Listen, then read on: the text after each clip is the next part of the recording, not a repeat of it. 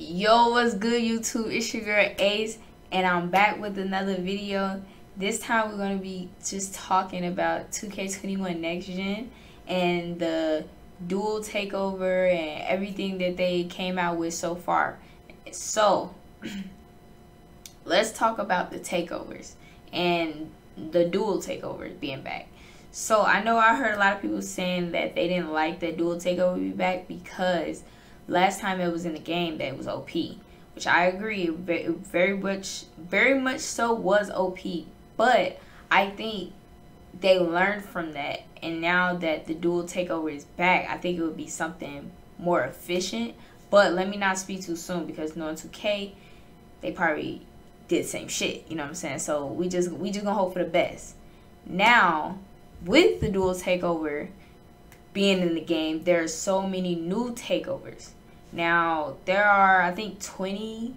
It's a lot of new takeovers. And then they also, it's not just slasher. It's not just post-score. It's more in-depth. And I like that because, like, you don't just get slasher takeover because you run and rim running. No, you have to do some, they have the easy blow-bys. They have the advanced gathers. Like, it's more, they try to make it more diverse as far as players. And I like that. So, one of the three, okay, I'm gonna name my 3 favorite new badges that they added.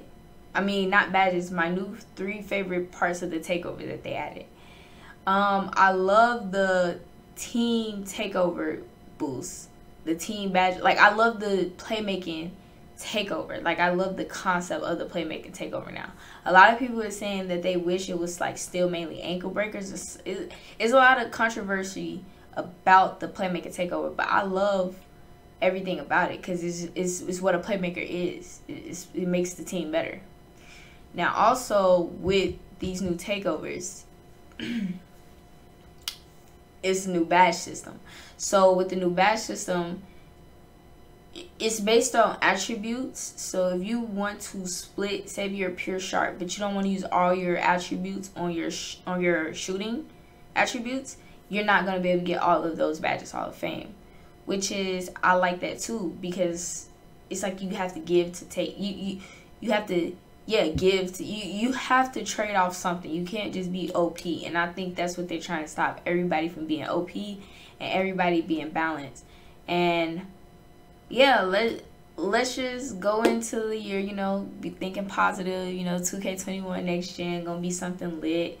I hope y'all are excited as I am, because I'm truly excited for Next Gen.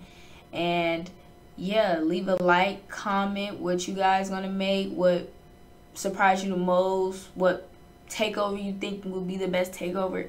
Any commentary that you have regarding 2K21, comment, because I'm always interested in talking about it. And yeah, that's it. Thank you guys for watching the video. Like, comment, subscribe, and we out.